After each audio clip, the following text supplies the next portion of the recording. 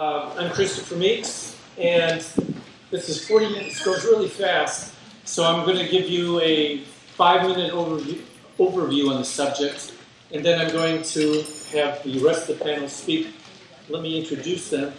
Rebecca Forster, over here to my right, is the author of 24 novels, including Keeping Counsel and a series of books called Silent Witness and Hostile Witness.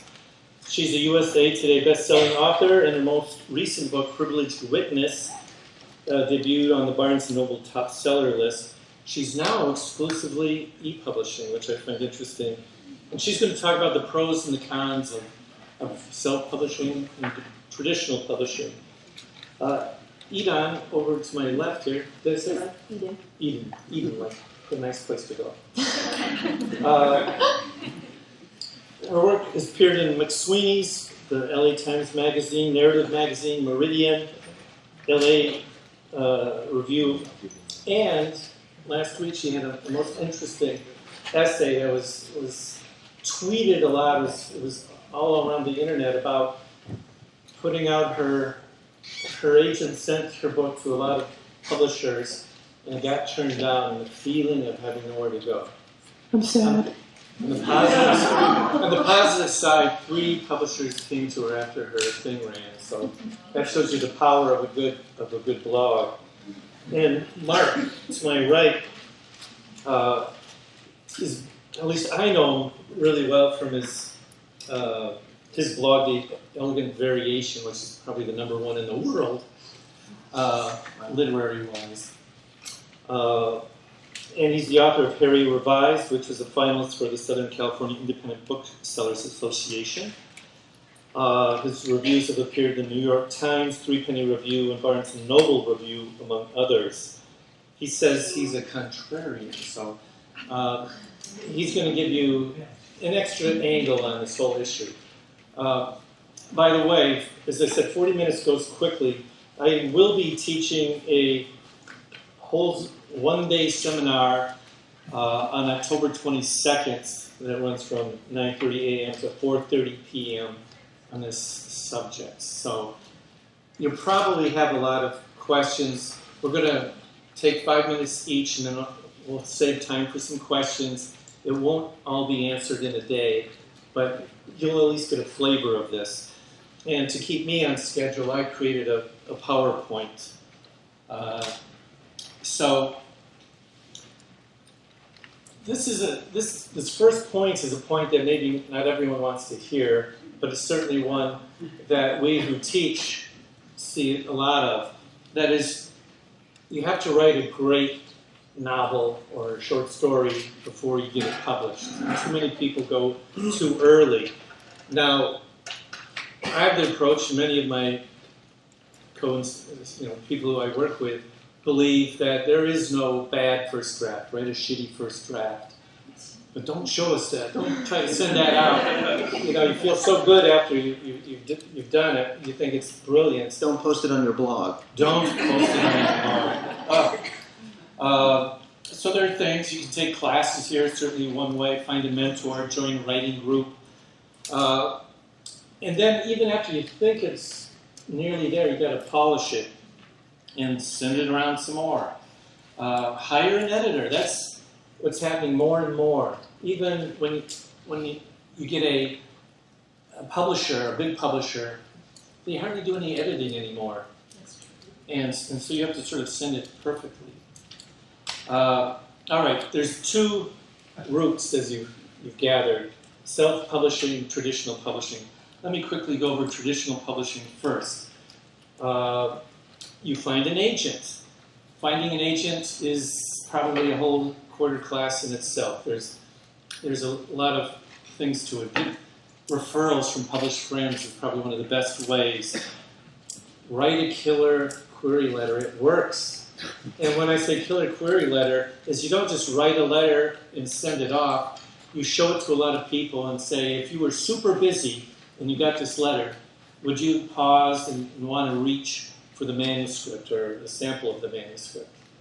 And most people, again, send that too early, and they get no responses. Don't send it to more than 10 agents at a time. If you don't get any response from those 10, it's possible your killer letter wasn't a killer letter. Then you readapt. So many people just send these, blanket things to everyone that they can find, and then they have nowhere else to go. Also, I have a couple agent friends at this point, and one told me recently the thing he can't stand is getting a letter that looks as if it's gone to every agent around. There's nothing personal in there. So one of the secrets is to make each letter unique, or at least partly unique, something personal there. And then, ideally, if you get a few responses, then you can choose among agents. The agent then sends the manuscript to publishing house editors, and then you have to wait and hear from that. If the publishing house agrees to publishing your work, they give you an advance, usually a third of an advance, because there's little steps going along the way. Then you have to rewrite for an editor, and once that editor accepts your final manuscript, it's still 12 to 24 months until you get published. That's because there's a lot of marketing stuff going on. And near the time of the publication date, the publishing house will send out advanced reading copies. Those are galleys. And reviewers then see those and hopefully review your book. That's a whole nother aspect. How do you get your book reviewed? All right, self-publishing. Now here's the main thing is so many people rush to publish. They've got their nephew says, this is really good. Really good. Did I say really good? And then you're like, all right, you go to Lulu or iUniverse or something, and it looks so fun and easy because you upload your Microsoft Word document and your cover, and if you don't have a cover, it helps you make a cover, which if you're making your own cover, might as well shoot your feet at the same time. You don't want to look amateurish. But this is what a lot of people do. They rush in, they're an amateur, and it just looks like it. Research your marketing options. There's a lot there. It could be an hour. One of the things, though, is to create a plan for yourself. What is it you're going to do? And one of the things you should do is echo what the big publishers do. Choose a publishing date at least 3 months away. Send out advanced reading copies, trying to get reviews. One of your big choices when you self-publish is, are you going to have a printed book, an e-book, or both? In the self-publishing world, the e-books are the easiest and the most doable. Getting into the bookstore is very difficult, which I won't take time to explain why, but there's a reason. And here's my last slide. The main requirement with self-publishing is patience. Patience all along the way. Patience in getting that manuscript that's really polished. Patience in having an editor and a few proofreaders until you have that copy. Patience in alerting the world. People think, oh, you just tweet a few times, get on Facebook and tell people buy, buy, buy. People don't like hearing that. They don't like the hard sale. That is some of the things you do in marketing. And also, if you have money, then you can hire publicists, or Author Buzz is my latest thing. I think they're a good group. Blog tours, and a lot more. All right, that's pretty brief, but you got the two notions, traditional publishing, which I highly recommend before self-publishing, and then self-publishing if you have that entrepreneurial spirit. It's a whole different hat to wear than being a writer, and most writers aren't the best business people. And now I want to turn to Rebecca and explain your two views. Explain my life. I've been writing for 26 years, and I actually worked in business before I became a writer. I have my MBA and thought I would die in a corporate situation, and instead I spend my day talking to imaginary people and typing up their conversation. So I'm not so sure what that MBA has done for me, except for the fact that it has allowed me to look at publishing through very different eyes. Because I did not come at publishing, I started writing because somebody dared me to write a book. My client was married to a very, very well-known author. And after meeting her, I said that statement that we've all said, I could do that. And so I was dared to do it. And I approached it quite differently. I had never kept journals. I had never wanted really to be a writer. I wanted to know, how do you sell a product to New York? Now, this was my first try at this, and amazingly, my first book sold. I was very surprised. But I did a lot of analysis of how you approached the publisher, how you wrote a book, and pretty much followed sort of a game plan. About my fifth book, it became an absolute overriding passion to understand the craft. And I stopped introducing myself as someone who worked plus wrote and started introducing myself as a writer.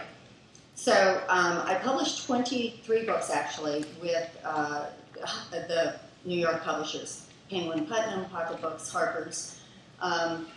Enjoyable, wonderful experience. I learned a ton. I learned that you have to have a very professional product. I learned my craft from the editors who took the time to teach me, sometimes from agents, but mostly from editors. About 18 months ago, I made a business decision, and I switched completely over to digital publishing. Your craft remains the same. In fact, it's even more important that you put out a good product if you're going straight into digital publishing. People out there respond to your work instantaneously.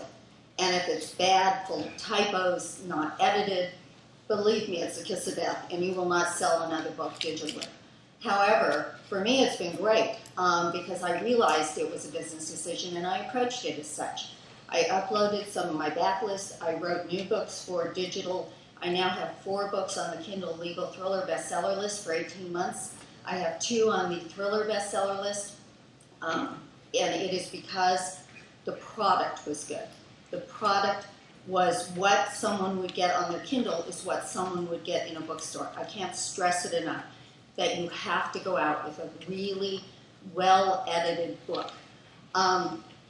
The reason I went digital was because my contract started coming with a lovely little line in it that said, you are signing over your rights to media now and not yet invented. It's been in film contracts for years. That's a classic. Yes, or throughout the known universe, so whatever they're doing on Alpha Centauri. Well, and it does freak a lot of people out. It's not legal. You cannot sign away your rights to something that is not yet invented that you don't understand. So, it bothered me. Then we came to the point where the publishing houses were wanting 75% of your digital books, 75% of your royalties from digital books. And I thought, you know, maybe I've reached a point in my career where I really wanted to strike out on my own and see what I can do. So I have done that. I no longer have the 24-month waiting period for publication. I am not saying that it wasn't easier for me because I had some name recognition, but there's also John Locke, who is an unknown. He was a marketing guy. He wrote 4 books, and he is the first Kindle $1 million seller, or $1 million book seller. Just sold 1 million books. And then there is the gentleman, Rick Mercer, who wrote Caribbean Moon. These guys work really hard. I'm telling you, this is 24/7 work. But you are in control of your own destiny, and I love that. And I get paid every month, and I love that. But there are good and bad things. I would love to go back to traditional publishing. I just see that the future is digital, and it concerns me that somebody would own the rights for so long to my work. And maybe if I was 20, it would be different, but I'm not. And so I want to make sure I sort of have my rights house in order. But because I've done both, I love both of them. I think digital is more time-consuming and tiring and difficult in some ways, but it's also rewarding in ways you didn't get traditionally. But I am a commercial fiction writer. And, you know, we have literary fiction, which is a whole different ball of wax. So I will turn it over to you. That's what I'm discovering. It's difficult literary either way these days, traditional or this way. But before going into that, I'm going to go to my other two panelists. Edan? I have a couple things to say. I think this is really fascinating to hear these thoughts. I also wanted to point out that small press publishing is also an option, that sometimes we think there's either the behemoth publishing houses in New York or there's self-publishing, but there are a lot of really fantastic small presses out there that are run out of, Minneapolis, Minnesota, like Grey Wolf Press and things like that, where they're pretty great. You don't necessarily need an agent. You still often do. You still get an editor. There's still a marketing person, and they are more flexible because they're smaller. I had my novella put out by a press called Flatman Crooked, and they did a launch where there was a first edition. There were only 400 copies, and they did a sort of like, you can buy it between these 5 days, and that's it. And they sold out in 2.5 days, I think. So little things like that, where there's a flexibility in the small press market that might not be there for larger houses. I also wanted to talk about publishing short stories, if there are any short story writers out there in the audience. I think the way to go about doing that is to read a lot of short stories and write a lot before you submit, and to start reading literary magazines and to look at websites like the Rumpus or the Millions or Elegant Variation to kind of learn about new short story writers and find their collections and see where they publish stories. Best American Short Stories or the O. Henry Prize collections, that's a great resource for finding out what literary magazines are out there. I always recommend subscribing to a couple literary magazines. It seems really weird that people want to be in magazines they've never even seen before. It just seems like an odd thing. And doatrope.com is a great resource for short story writers where you can see how long the average time it takes to hear back from magazines and what their average acceptance rate is. When you see 0.001%, you don't feel so bad when you get your little rejection slip. Yeah. And then I just brought a little visual aid. So when I was in graduate school, I took a class called The Poetics of the Book. I bring this to my students. And one of the assignments was to make a book out of non-book materials. So I sewed together my rejection slips. It actually just ripped with the Ziziba page. I recognize some of those. And then to get even more pathetic, look at Howard. This is the rest of them. So I sort of see it as a badge of pride to have submitted as much as I have, and that if you're ready to get published, you should just not write. I mean, what's the point? So I feel like you should be writing because you love writing and you have to write and you love to read and that's why you write, not to publish. But feel free to kind of look at all my rejections. It's kind of awesome. Very good. There's a whole mental attitude you have to be rejected, because you're going to be rejected more than you're accepted. It's the acceptances that show up on your... And I also was going to say, a great place to find a lot of great small presses is Skylight Books. They have a lot of wonderful books by presses you've never heard of, like $2 Radio or Featherproof, places like that, where they can introduce... Ask for Emily, who works there, and she knows a lot of stuff. She's one of my students. So, as advertised, I'm the slightly contrarian view on some of this. And I realize we're here supposed to sort of be encouraging you to take our classes, and once you hear me out, I don't think any of you will want to sign up for me. But I'm actually going to start with a little story, which is that when I was writing my first novel and people would ask me, what do you do? I felt very fraudulent saying I was a writer or a novelist because I hadn't been published. And, so I'd say, I'm writing a novel, but it hasn't, I was always full of caveats. And I imagined that the day would come when it would get published and I would feel different. And that day came, and my book was sold, and I called my agent, and I said that I always thought that this day would make me somehow finally feel validated, and I felt no different at all. But the realization was that I was, in fact, a writer all the time, even before I was published. The publishing is not a badge of honor that suddenly validates you as a writer. And I always tell my students from novel 1 through to novel 5, you guys are writers. You're serious professionals. I'm going to treat you like writers. The only difference, I have exactly one more published book than any of you. And we go along on that journey. Because I think, to second what Edan said, I feel really strongly that publishing is not the goal here. It's just not. It's never been that hard to get published somewhere, is a fact. And now it's easier than ever. So if that's your goal, if that's all that you want out of this, then okay, go for it, get published, and you'll have met your goal. But the people I'm interested in working with, the people whose work I respond to, have sort of a deep seriousness about what they're writing. And that's where I come to like the pea in your cornflakes moment, where I really want to say that I don't think anybody in this room should be at this panel. I think for the most part, none of you have any business thinking about getting published because you're probably not at the state in your work yet where you can be taking that on.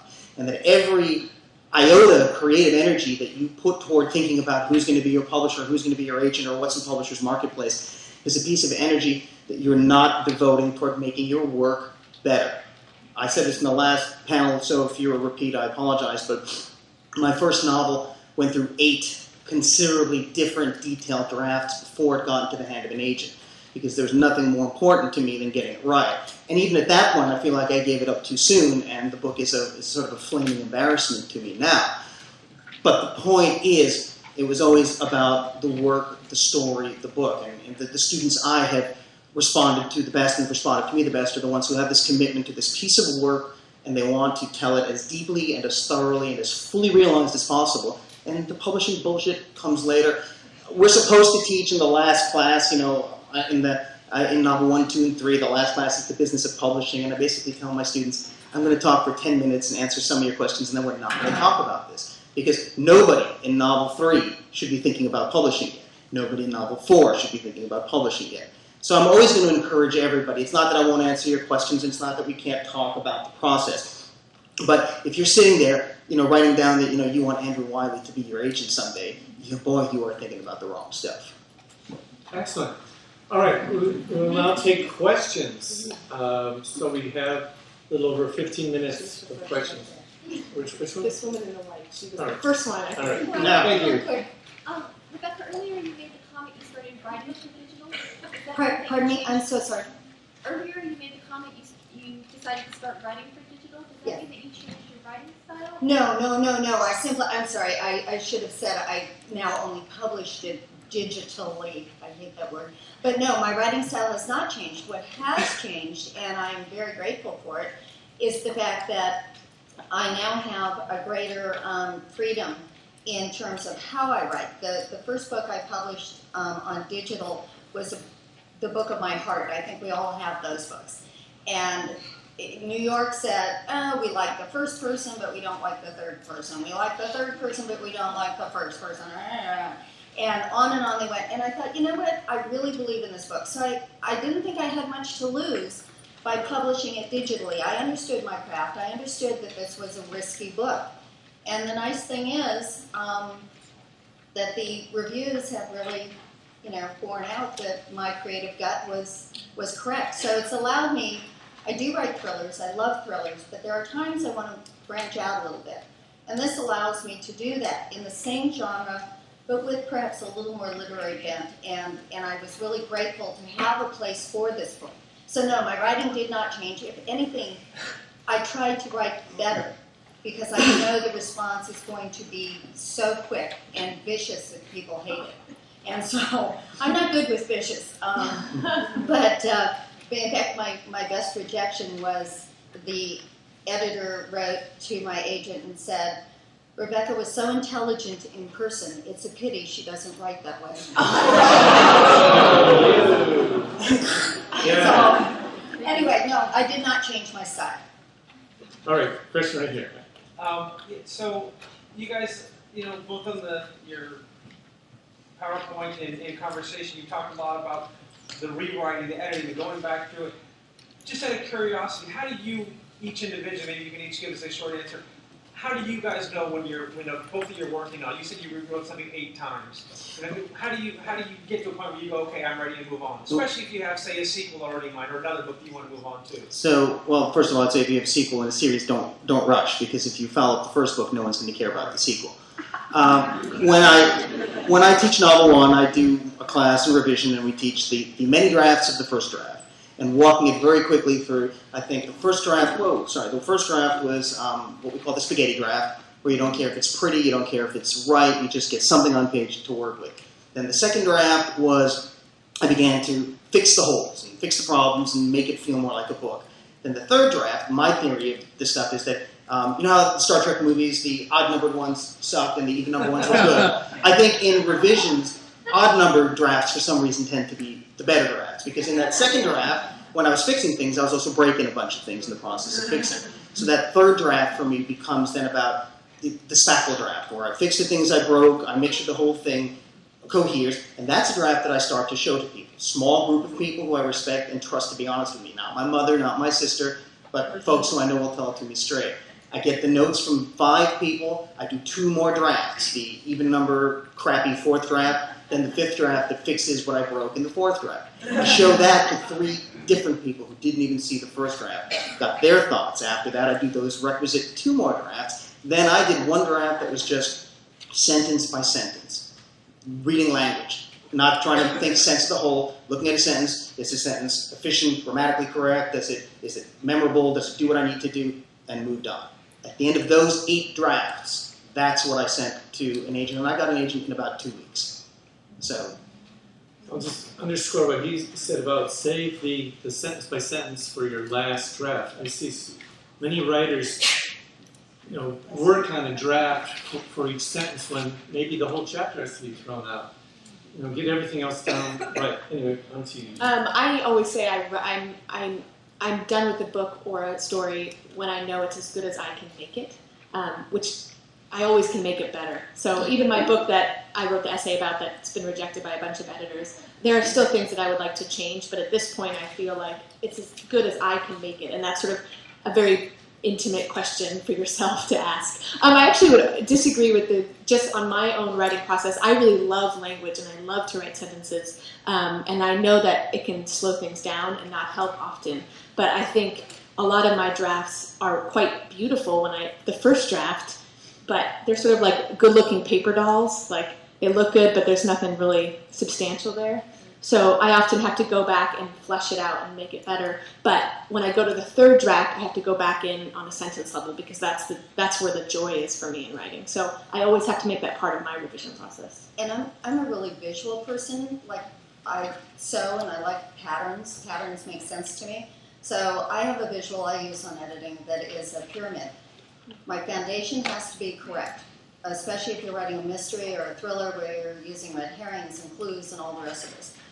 If my foundation isn't working on that first draft or the first reread, then I have to go back and ask myself, why isn't it working, and what do I have to do to make it stronger, to make it interesting, so that the characters have a long life to the end of the book, that you're engaged and interested in them, that the plot itself is believable, and that the courtroom scenes work. So I don't even read for creativity at that point in my first draft. I read for foundational work. Then the next part of my pyramid, I read for continuity. You know, did I give somebody blue hair in chapter 1 and they've got green hair in chapter 3? You know, did I forget that they said they love somebody here and now they hate them and there's no reason for it? So I do all my continuity work. And then the final little tip of that pyramid, and I do this many times, I usually do about 6 drafts. That final tip of the pyramid is my creative soul coming out. How are my sentence structured? And, you know, what is my language? Is it too flowery? Is it not flowery enough? Does it do justice to the genre? So for me, breaking it up into a pattern really works. And I think what was said, having a group of readers is really instrumental for me and probably for other people. I have one. Yeah. Group. You know why? Because I love pleasing everybody. If I have 5 and they all tell me something, I try so hard to get it all in there. Oh, so I have. That's I always tell someone, that's the Frankenstein draft. That's usually the second draft. Yeah. I think what you're starting to see too is that there is no one way. Everyone's got their thing. I do something that no one here's mentioned, but maybe they do it. Outline. I used to be anti-outlining. That's, you know, outlining seemed anti-creative. In my short fiction, I just would write where I went. With novels, I realized, hey, something could happen on page 20 I did wrong, and then I get to the end of the book and I have to throw out 300 pages. I also find my mind goes so fast, I can see a whole scene. I can just write little notes to myself and think it in my mind, like, no, that doesn't work. And then create a new scene, and I can write so much faster in my head than on paper. So when it all looks good in an outline, then I start writing, and then other things happen. My outline isn't in concrete. It changes as surprises happen to me. I also do one draft just for simile and metaphor. It doesn't come off my tongue easily, but I love it so much that I'll only do a draft looking for spots for that. I want to touch back on one thing Eden said, because I think it's germane also to your question. She raised a great point, which is that there's an inherent paradox in the so-called end, because you do have to feel like you've done all that you can possibly do with it, and yet, if you've got any kind of creative spirit, you feel like you've never done everything you could possibly do. And I think when that moment arises, it's the question of, are you setting it aside because you're just tired of it and you don't want to look at the damn thing anymore, or are you setting it aside because you feel it really sort of fulfills the vision that you set out for this thing? And that's sort of, the two paths in the road. And if you can be on this path, then it's probably a better moment to put it aside. And you're going to have, as you move down through the process that Chris outlined, you will get other takes on this. You will get input from an agent, input from an editor, and you may have opportunities to go back and fix still some of those things down the line when fresh eyes come to it. So that's something to think about. Yeah, and it's a difficulty too when if you decide to self-publish or you decide to digitally publish, your safety net of that editor and agent are gone. You don't have that. And I have to tell you, it is scary, because especially if you're used to having that person has always said, it's ready to go, because you knew they were going to spend the money to print the cover and print 100,000 copies and do all these things. So I trusted their instinct that the book was ready to go. And so there's a courage element here that you're going to have to deal with if you choose to go out digitally or self-publish, a hardcover washout having had this experience of working with agents and editors. And you can hire editors. There's anywhere from about 1,000 to 2,500, but save it for last, after you think you're done, because your editor's going to tell you things that will need to be worked on, but if it's just a rough draft, you're wasting your money. They can't do everything. Ms. Forster, you talked about the reason why you moved away from traditional publishing was because they were sort of impinging on your rights and giving you lines to sign that you thought were horrific. How do you work with those people so that you can still maintain your rights? Or you can't. So you just have to step away and go into... Right now, you guys are sort of on the verge, and I hope everybody here agrees that we are on sort of a brave new world of publishing. No one really knows what's going to happen. We're almost done, and I can talk to you afterwards if you want. But bookstores are going out of business. Well, major bookstores are going out of business. Independents are cropping up. In fact, I have just been in touch with someone who is starting a brick-and-mortar store strictly for independent published authors, which I found fascinating. So as one thing leaves us, as one opportunity leaves you, another crops up. And I have to disagree with the business end of it. I teach a class called Getting Your Novel Noticed, Polishing and Perfecting Your Pitch. And I teach the business of it with the creativity because that is the way I learned. And I knew what creative decisions I made would affect what happened to it in the marketplace. Not everybody feels this way, but remember, my background was business. And so I look at things a little bit differently. In the end, it's about our creativity. But there is a world out there, depending on what your objective is, if you want to make a living at it, you have to think about certain things. So anyway, I'll leave it there, but would love to explore a little bit more with you. It's just that things are changing. This is the Wild West of publishing right now. It's changing very fast. Yeah, very fast. That I was in publishing. I was a senior editor at a publishing house, and so I saw it from the inside. So when I decided to take my first book of short fiction, when my agent said, "You can't make money in short fiction," he said, "Write a novel." But I've got all these stories published. Why can't you just send out the manuscript? So I created my own company, and I do what the big publishers do, including making the little copyright page with all the stuff. It looks like it. My very first review for this book was in the LA Times. If you follow what the publishers do, you can sometimes do it for yourself. Time for one more question, Rebecca. This might be a little bit of a naive question, and or maybe even a megalomaniac question, I guess. That's quite a stretch there. Naive to megalomaniac. Well, You set expectations here now. depends on perspective. If I don't really, not that I'm infinitely wealthy, but if I don't really care about the money, the business model, and I've written a bunch of short stories that I'm happy with, are there websites that exist that are better that I can just upload the short stories to without, compensation? Just so that they But can most get short fiction, you don't get compensated, period. Yeah. So the trick is to still get accepted there. You submit your work, often online, they reject you online, it's really instantaneous. And,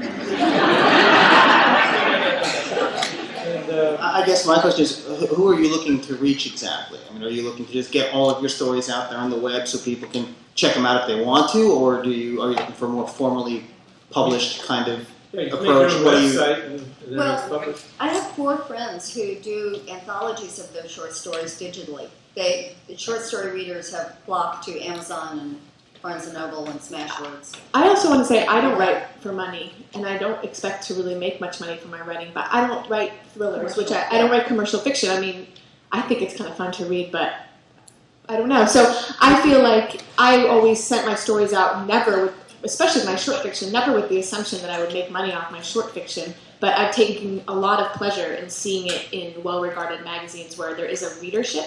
So not that there's anything wrong with publishing, self-publishing online or what have you. But if you are, it depends, like Mark said, like who do you want to see those? If you want to do all your own marketing or you only want your friends and family to read them, then that's one question. If you're really looking to build a wider readership of other well-read people, then I would look into the literary magazine industry and small, like online magazines like Narrative Magazine or the like.